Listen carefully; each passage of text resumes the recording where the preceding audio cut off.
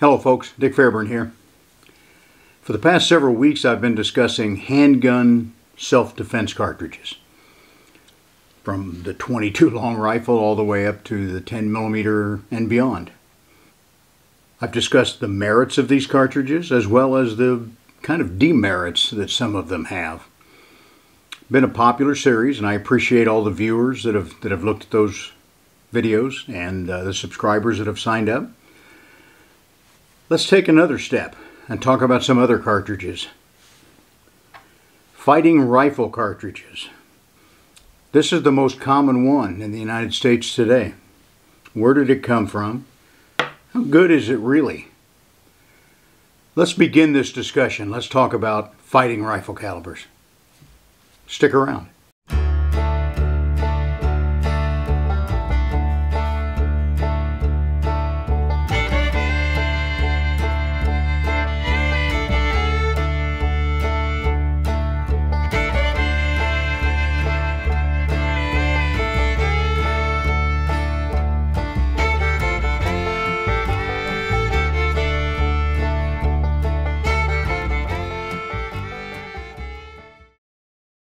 Handguns make up the primary self-defense weapons used by Americans on their persons in concealed carry, in their homes, their vehicles.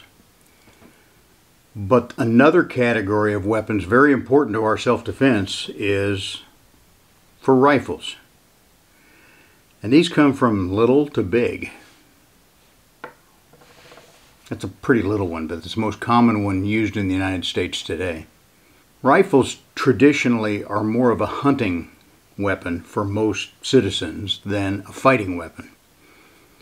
Those who fight with the rifles are the military, and you know, thanks to some of us 30 or 40 years ago who started promoting patrol rifles, we see rifles in the hands of law enforcement officers now very regularly. But they can also be the most powerful thing available to you for self-defense in your home, in your vehicle, possibly as a truck gun, or even on a larger scale. The Second Amendment really was not all about self-defense, it's also about resisting tyranny, and some of us think we're getting close to tyranny in this country. Some have promoted a Minuteman concept. If this country really goes down the tubes, will we be forced to fight our way back to freedom? That's some pretty heavy stuff to think about. If we do, we are going to have need for fighting rifles. So a little history. Let's look back. 1866, the United States military adopted their first rifle cartridge, centerfire rifle cartridge. They had toyed around with some rimfires in the Civil War. But the 50-70 cartridge was the first centerfire cartridge used by the U.S. military.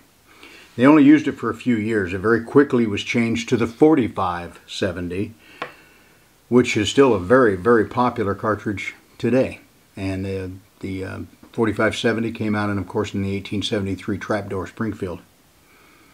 Since then, from the 50-70 to the 45-70, we evolved to the 30-40 Krag, used in the 98 Krag bolt-action rifle. About the primary service that it saw was the Spanish-American War.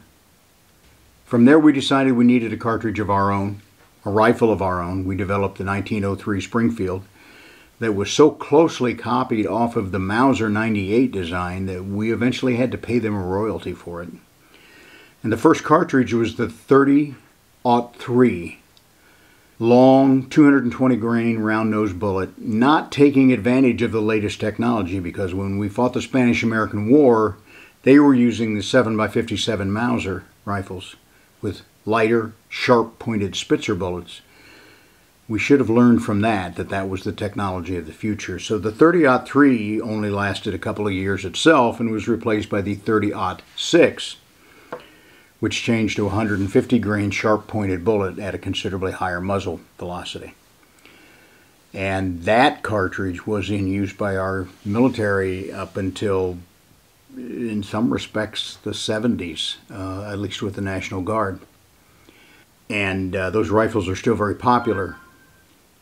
And rifles chambered for the 30-06 can still be had by the civilian marksmanship program, the M1 Garands. From there, we decided to modernize again. We decided we could shorten the case length with more modern powders, get the same performance from a shorter cartridge that would use less brass, be a smaller action design. That shortened cartridge became the 7.62 by 51 millimeter, also called the 308 Winchester in a commercial version, which I believe actually was standardized and hit the market a couple years before the M14's cartridge. And that was ultimately to become the first NATO standardized cartridge for all of the Northern Atlantic Treaty Organization warring groups. Now that cartridge is still in use today in machine guns, and in fact some of those M14s in the last 10 or 15 years have been pulled out of mothballs, upgraded with optics, and fielded as designated marksman rifles. So that cartridge and the M14 are still seeing a little bit of use there in the military. But as a battle rifle, the M14 didn't last that long either. We started into Vietnam with it, but very quickly we saw a very small cartridge in a very radically designed rifle come on the market. That was in 1957 when we first started looking at a small caliber, high velocity rifle. There were several variations of a 222 Remington cartridge, which was designed as a varmint round. They lengthened it slightly, and those variations eventually standardized in what civilian nomenclature is the 223 Remington, and as the 5.56 by 45, also now a NATO standard cartridge. Both Winchester and a company called Fairchild Armalite developed test rifles for this little cartridge. And the Armalite was very radical. Aluminum, primarily made of aluminum, plastic furniture, an upper and lower receiver that would pop apart, and a gas system that did not drive a piston to operate the action, but actually directly impinged on the bolt itself. The bolt became the piston to operate that rifle.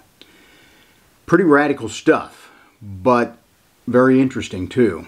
The story goes that Air Force General Curtis LeMay was at a military 4th of July picnic in the early time frame of around 1960 or so.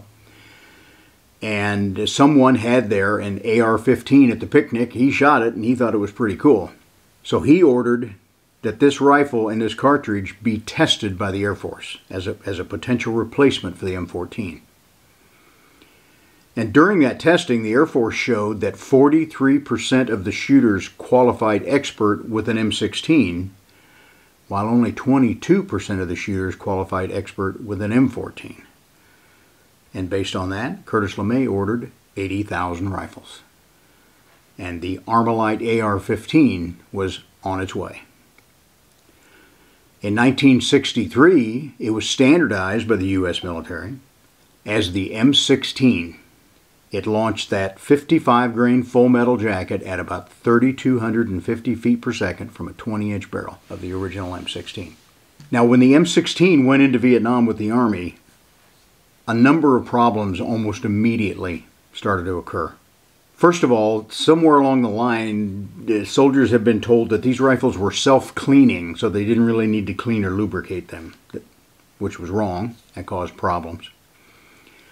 The humidity and the torrential downpour of rain during the monsoon season in Vietnam caused a lot of problems as well. Another problem was that originally this had been designed for a stick powder loaded by IMR. To get the kind of production they wanted and get the kind of velocities they wanted, they found that a ball powder produced by Winchester Olin did a better job. When ball powders are manufactured, at one stage in their creation, they become pretty acidic.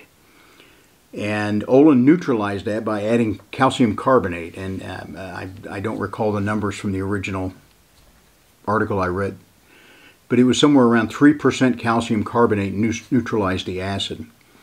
Well, under those humid conditions, that calcium carbonate would kind of crystallize in the gas tube of the M16. And so it started to clog down that gas tube and fill it full of lime, essentially.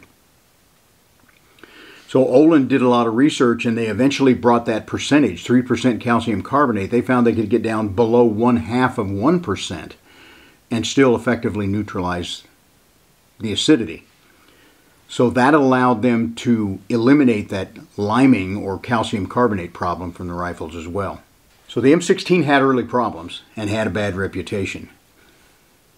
The first upgrade of the M16 was known as the M16A1. So several changes were made to the M16A1. First of all, it had a chrome-lined bore. They plated the chamber and the internal bore with chrome. That prevented the corrosion from the high humidity. They added a bolt forward assist mechanism to the right side of the rifle that allowed you to bump that action and positively seat a cartridge if the spring action alone didn't drive it into the chamber, if it was dirty or contaminated with some crud from the field. Another change they made to the M16A1 was to change the twist rate in the barrel. The original M16 or AR-15 had used a twist rate of 1 turn for every 14 inches of bullet travel. And it's my understanding that's where they started with the 222 that was lengthened into the 223, so they just stuck with that 1 in 14 twist. But it was designed around rather lightweight varmint kind of bullets. What they found with the M16 was, especially the I believe it was an M196 tracer bullet, and tracers are longer because part of their core is not lead, but it's a burning compound. And twist rate is driven not so much by the weight of the bullet, but by the length of the bullet, how long it is, how fast it has to turn to keep from inverting in flight. And they found that those longer tracer bullets, especially under Arctic conditions in Alaska, they were going unstable. So they tightened up that twist a little bit from 1 in 14 to 1 in 12. Now, one positive thing about the original M16 is it had a reputation as a vicious wounder when they were shooting people with it in Vietnam. And that's because the bullet was just barely stabilized. And no matter how fast you spin a bullet to stabilize it in air, there is no amount of twist that will stabilize it in a denser medium like tissue. So at some point in the process, that bullet the center of gravity will become forward. It will invert, and the center of gravity will go to the forefront of its penetration. When this little 55 grain bullet does that, when it flips over and is passing sideways through the medium, like tissue, it's rather fragile. It has a crimp groove in there called a cantilever. It generally will break at that point. The front half will continue on to penetrate 12, 14 inches or sometimes more. But that back half blows into fragments. And so when it does that, it behaves like a varmint bullet from the original 222. So it was creating some very devastating wounds. But the M16A1, with that slightly more stable barrel, didn't create those kind of wounds. It still does. The M193 bullet will still go sideways at some point in its passage. It will break into fragments, and it makes a devastating wound. It's a little erratic, so you can't predict exactly where it's going to happen. And you probably need about 3 or 4 inches of solid torso to where it reaches that point of trying to invert. The green tip that we'll talk about later, the 62 grain bullet, it will do that as well, but it does it even deeper, and it is even more erratic. So that was the change to the M16A1. And you know, why am I talking rifles when I'm here to talk about rifle cartridges? I think we have to talk about the evolution of the M16 to illustrate where we are now with the state of the 5.56 or 223 round. In 1980, the 5.56 was standardized by NATO, but they did not like the 55 grain bullet. The Belgians had designed a 62 grain bullet called an SS-109, and it has a small steel insert in the tip to give it a little bit of added penetration. That steel being lighter than lead, and it's a 62, not a 55, that made for a longer bearing surface, so that longer bullet needs to be spun faster. And so in our M16A2, the twist rate was changed to 1 turn in every 7 inches, twice as fast as the original 1 in 14. So that's quite a change for a cartridge to go through during its evolution. Bullet, that 62 grain load in the United States, was known as the M855. It has a green tip on it because Externally, it looks just like the 55, but the green tip shows you that that is the heavier bullet. It is intended for the M16A2s, and now the M4s and other variations of the M16. There is a newer version of the M855 that improves on it. It's called the M855A1. It is becoming widespread in the military. It's pretty hard to find on the civilian market, and I don't think it's really a player in what we're going to be talking about here today at this point. I said the 5.56 is also known as the 2.23. They actually differ slightly in the way their chambers are cut. The lead, where the mouth of the chamber funnels into the rifling, the lead dimensions are somewhat different between the 2.23 and the 5.56. Also, the 5.56 upper pressure limits are higher than a 2.23. So it has always been safe to fire 2.23 ammo in a 5.56 chamber. Generally, it's not recommended that you fire 5.56 in a 2.23 commercial chamber. Now, I have done that before I knew the difference about leads and things like that. I have a really nice little Kimber Model 82 bolt action. That's the old Kimber of Oregon, not the current Kimber company from New York.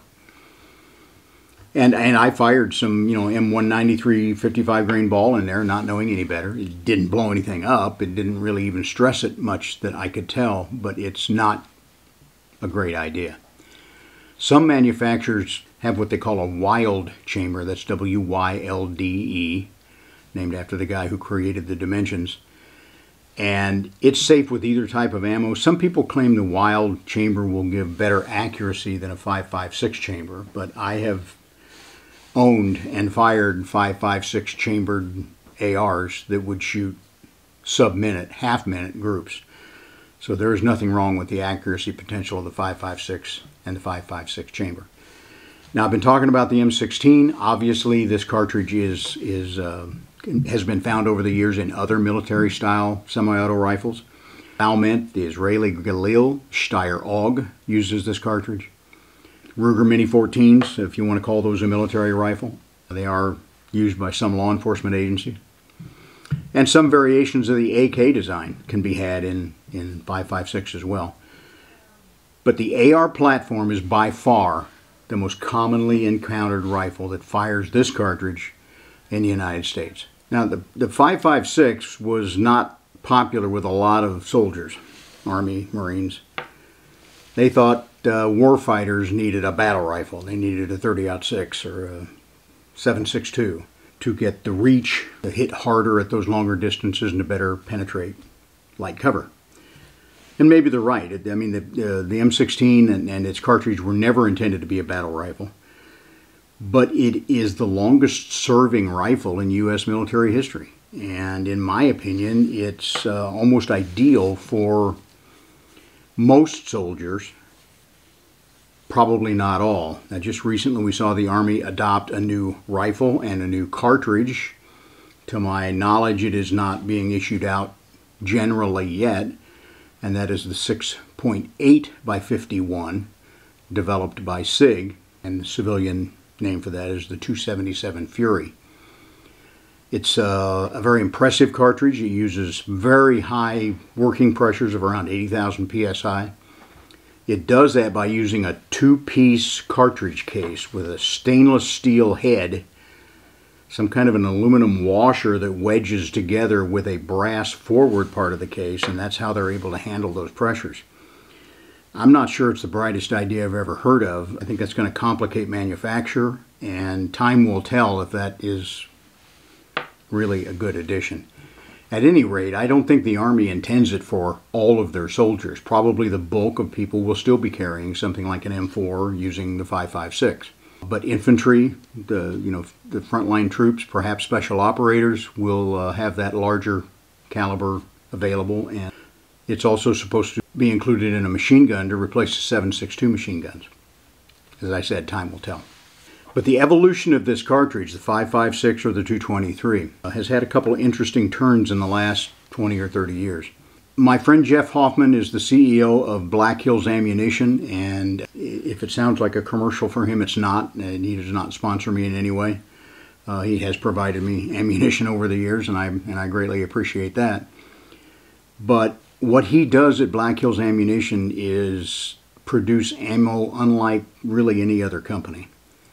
In 1999, the Navy, mostly the SEALs, requested Black Hills Ammunition to help them develop a load for a Mark 12 special purpose rifle. That's kind of a, for a simplified term, it's kind of a light sniper rifle used by the SEALs and some other special operators. And Black Hills had been producing heavy bullet match ammunition in 5.56 for the U.S. Army Marksmanship Unit, and so they had really perfected a way to come up with some very accurate stuff. And that's why they were asked to help develop the load for the Mark 12. What they came up with was a load using a 77 grain Sierra open tip match. 77 grain open tip match. It's a Sierra bullet. It looks a lot like the 193. The profile of the bullet's not that much different. It is an open tip because that's how Sierra match bullets are made. It is not necessarily intended to cause expansion, but they do fragment when they hit a human target. And that 77 grain bullet in the load that they developed has become really the standard of the world for 5.56 kind of ammunition. And one thing that Jeff Hoffman did, the load was eventually called a Mark 262.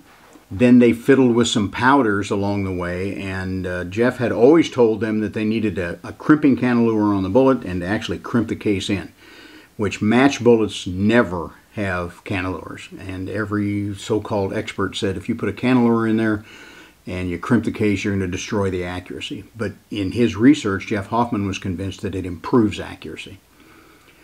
So eventually they settled on a powder, and they rolled cantilevers into these Sierra bullets and crimped them in place. And it's now the Mark 262 Mod 1. It has the most stringent accuracy standards of any load the United States military has ever specified. When he loads a given lot of ammunition, to meet military standards, they have to fire 10 groups of 10 shots each, so 10 round groups, at 300 yards. And all of those groups have to stay under 2 inches center to center at 300 yards.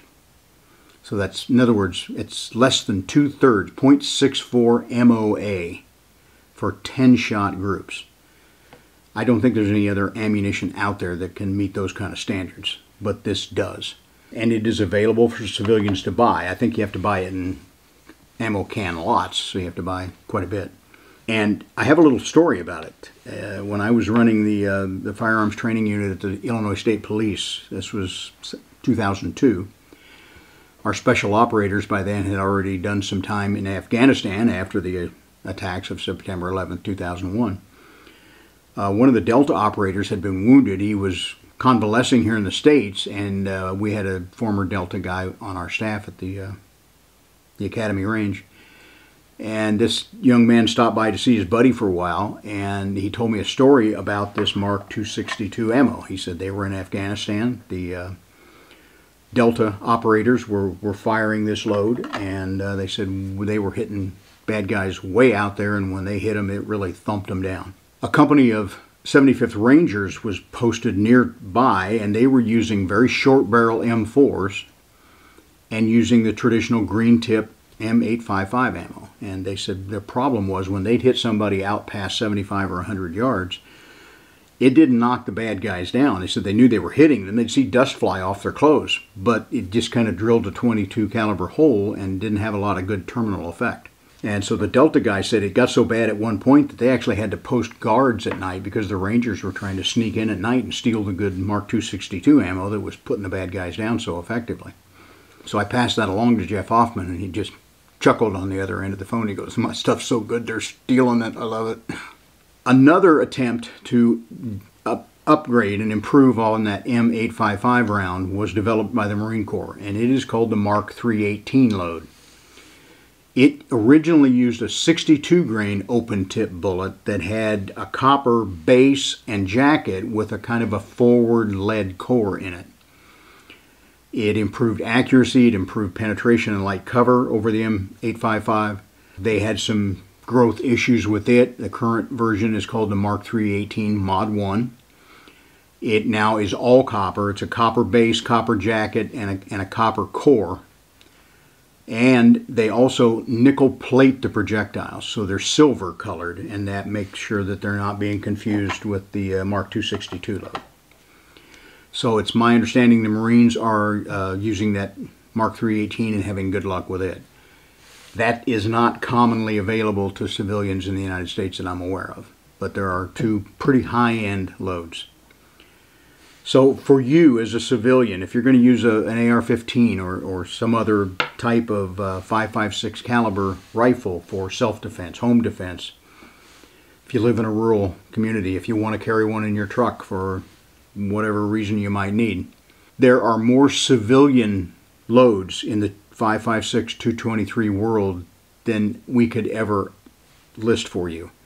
I think by the time we got an attempt to put them all on paper, there would have been more developed in the interim. They range from 40 grains to 80 grains. There are jacketed hollow points. There are jacketed soft points. There are bonded bullets. Some of them are really varmint type bullets, lightweight, very fragile, gonna really go off inside of a human or animal target and not penetrate very deeply. Interestingly, those are one of the most common rounds we see in law enforcement carbines on the street, simply because they are low bid. Ammo's bought on state bid. The lowest bid you're going to get is probably a 55 grain jacketed hollow point, jacketed soft point. And even though they have rather shallow penetration, they seem to perform very well on the street for law enforcement officers. They're very easily going to go through heavy clothing. Most shots are going to be frontal shots, so we don't need 12 to 16, 18 inches of penetration. 8 or 10 can still do an awful lot of damage to a frontal shot on a human being. So a lot of these loads can perform well for you. There is one load also by Black Hills Ammunition. I mean, they have done so much work and development with the 5.56 cartridge. Jeff Hoffman developed a load intended strictly for police patrol rifles. And it is called the 50 grain optimized TSX. It uses a Barnes X bullet, which is all copper, hollow point, but it is made a great deal tougher than the standard 50 grain TSX you might buy direct from Barnes. That is essentially a varmint bullet. This 50 is a proprietary model made just for Black Hills Ammo. It is made especially tough. It works very well through the FBI's 8-part ammunition testing protocol, which has a number of intervening barriers that they shoot through, which includes auto glass, auto metal, sheetrock, plywood, things of that sort.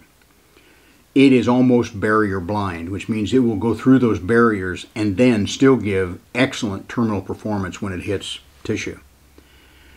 The 50 grain load fits in with the twist rates, and I'll explain that in a minute. So this carbine load that he has developed was intended for police patrol rifles. It'll go through barriers well. It gives devastating terminal performance when that bullet expands. And it will do that from even the shortest barrels. So really, even from short-barreled rifles or AR pistols, this 50 grain optimized will work very well. Because it's a tougher bullet, it has a velocity threshold, and when you get past about 200 yards, the velocity is dropped off to where it will not expand the way you would like it to. So it's intended as kind of a 0 to perhaps 200 yard devastating round. Now, all of these rounds, the Mark 262, the 50 optimized, all of these rounds are expensive. And I don't think you're going to stockpile 1,000 rounds of these unless you have a lot more free cash than I have available myself.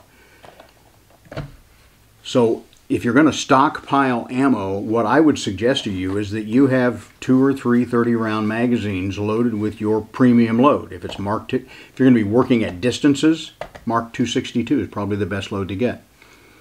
If you're working up close, which is 99% of what most of us are going to do, that 50 optimized is a great load. And then you pair that with a full metal jacket load that is much less expensive and really much more readily available. The 50 pairs almost a perfect trajectory match with the original M193 bullet. And this is a really good round to have in bulk because it actually performs pretty well in terminal ballistics as well. Now I said I'd get to twist rate. We've seen the twist rate of the M16 go from 1 in 14 in the original, 1 in 12 with the advent of the M16A2, which evolved into the M4. It's a 1 in 7 twist. There's a lot of confusion out there about what bullet weight you should match with what twist. The original twist of 1 in 12 will stabilize bullets up to about 60 grains. If you get beyond 60 grains, especially longer designs like the M855, which has some steel in it, so it's even longer than a pure lead core would be. I have seen those M855 bullets print on a target perfectly sideways at 25 yards when they're fired from a 1 in 12 inch twist. They will not stabilize in a 1 in 12 inch twist. So the light bullets originally fit with the 1 in 12 inch twist barrels. So we're going to pair that over there with the 50. The heavier bullets like the Mark 262 77 grain bullet or the green tip M855, they need a faster twist rate. 1 in 7 is probably faster than they really need to be stabilized. A 1 in 9 will generally do it. But what we have learned is that you basically can't overstabilize a rifle bullet. If you twist it faster than it needs to be stable, it doesn't hurt anything. It still stays stable. So, heavy bullets, 77 grain, 62 grain, they need a fast twist barrel. Lighter bullets, 50, 55, they'll fire from anything. Black Hills has a 52 grain match load that Jeff gave me some of years ago. I've used them for coyote hunting and prairie dog hunting, and they are devastating varmint loads. They're very shallow penetrators, and they're not a good pick for shooting people with, or even anything much bigger than a coyote. But they are the most superbly accurate load I've ever found in a 223 or 5.56. So I use them as an accuracy test for any new rifle I look at. And they will always give me the best group I will ever get out of that rifle. That's a 52. That includes 1 in 7 twist barrels. They will typically print that load. You can put 3 rounds under a dime, at the very least under a nickel at 100 yards. So don't believe the idea that light bullets will not be accurate in a fast twist barrel. They will be just fine. It's the heavy bullets that are restricted, and they need 1 in 9 up to a 1 in 7 inch twist. Okay, so I've geeked out on twist rates and all the kind of stuff that a lot of you probably aren't that interested in. Let's get to the point I took when I looked at the pistol cartridges.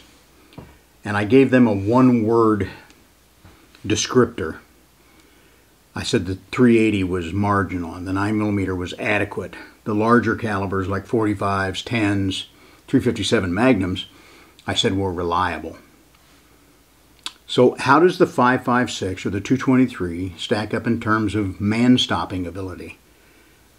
Well, it depends on which ammo you pick, the distances fired, even to some degree the rifle that you fire it from.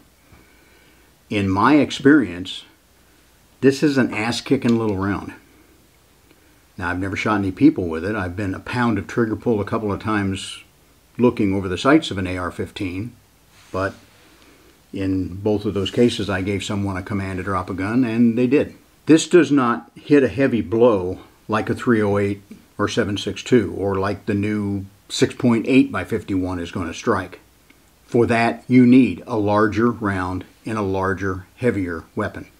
But when these rounds are used against animals up to the weight of a couple of 100 pounds, which includes two-legged animals up to a couple of 100 pounds or more, they are devastatingly effective in my opinion. Now, in my experience, I have shot a number of animals in Wyoming with a Colt AR-15 SP1, that's the original 20-inch 1 in 12 barrel.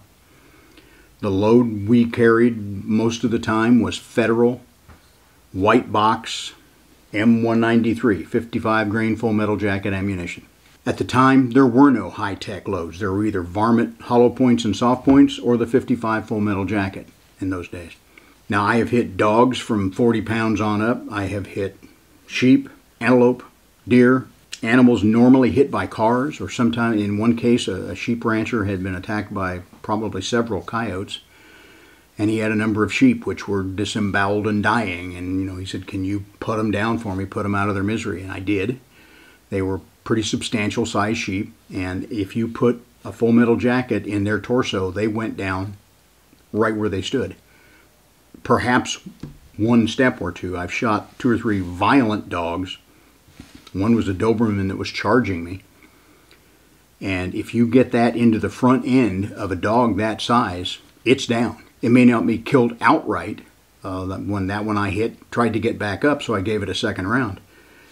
But if you get this into the main torso of an animal the size of a man or smaller, even that full metal jacket round, it's over. They're not going very far. Now, I said it was out of a 20-inch barrel. The furthest shots of those that I can remember were probably around 200 yards. So they're inside of 200 yards. That was from a 20-inch barrel. Marty Fackler, when he developed the 10% gelatin test, testing the M193 round, and he demonstrated how it would invert in the process of passage through the tissue. It would break at the cantilever, spray the back end as fragments, and then the front end would continue on to about 12 or 14 inches. He downloaded that to see how far out that effect would take place, and he said it did that reliably down to about 2,500 feet per second. From a 20-inch barrel, that's right at 200 yards. From a 16-inch barrel, it's probably 150 yards. From some of the very, very short variations of the M4, that might be 75 yards when it hits that threshold of 2,500 feet per second and will no longer invert and break. As I said, the M855 green tip will do the same thing. It might need a little bit more velocity, and it's probably going to occur deeper into the animal, so the smaller animals, it may pass through before it ever gets the chance to do that invert and breaking process. But out to 150 yards or so, this is a devastating effective load. I mentioned on another video that a gun writer I knew had gone to Texas to shoot pigs out of a helicopter, which is a life's ambition for me. The helicopter service provided him with a rifle and M193 full metal jackets. And this gun writer said, well, gee, isn't that terrible? I mean, that's just going to wound those pigs. It's not a humane killer, is it? The guy said, you tell me after you've used it. And this gun writer was amazed. He said he's hitting large hogs up to a couple 100 pounds at a dead run. And he said if he got a good hit into the front end of that pig, it rolled him. It really put him down. He said very, very rarely did they have to hit them with a second shot to keep them down. So the full metal jacket is a great load. So if you've got 2 or 3 magazines of the really expensive premium stuff, backed up by some of these bulk packs of the 193s with the 55 grain full metal jacket, I don't care where this country goes. I think you're prepared to defend your home, your family, your ranch, your neighborhood, whatever it is that you might choose to use that rifle for. So that's my thoughts on the 5.56 or the 223 Remington. And 223 Remington in a bolt action can be just as effective on people, more precisely perhaps, because you've generally got a scope and a really fine trigger pull and all those things that go with it. As fighting rifle cartridges go, I think there's a reason that we've been using this round for 50 years or more. Because it works. It's not a battle rifle cartridge. It's not a good hunting round for animals beyond the size of perhaps a white-tailed deer. But for hunting the ultimate animal, the 2-legged animal that will kill you when they want, it's a pretty effective cartridge. And I think it's a good one to start talking about. Fighting rifle cartridges. That's the one I like. I like several. We're going to talk about some bigger stuff. Talk about the 7.62 by 51. We'll talk about the 300 Blackout, which is probably the number 2 choice for people shooting with an AR platform weapon. That also has a very interesting history. And we'll talk about the good points and the bad points of the 300. If you've got a rifle cartridge you want to hear about that you think is a valid fighting rifle cartridge, put it in the comments. I have not finalized the whole list of these, but This is the most complicated because it's gone through so many variations of bullet weight, rifling twist rates to get to where it is today. And interestingly, one of the most all-around general purpose rounds we can get for this is the original, the M193. And it's still very effective at short to moderate range on light to medium animals. I hope this has been interesting for you. I appreciate you watching, and I ask that you subscribe, ring the little bell, and if you like what's going on here, give me a thumbs up and give me a comment. I love hearing the comments, and if you disagree, that's fine too. Next time, we're going to talk about the 300 Black. See you then. Okay, we got them both here now. You ready? Bud got one. Ginger got one.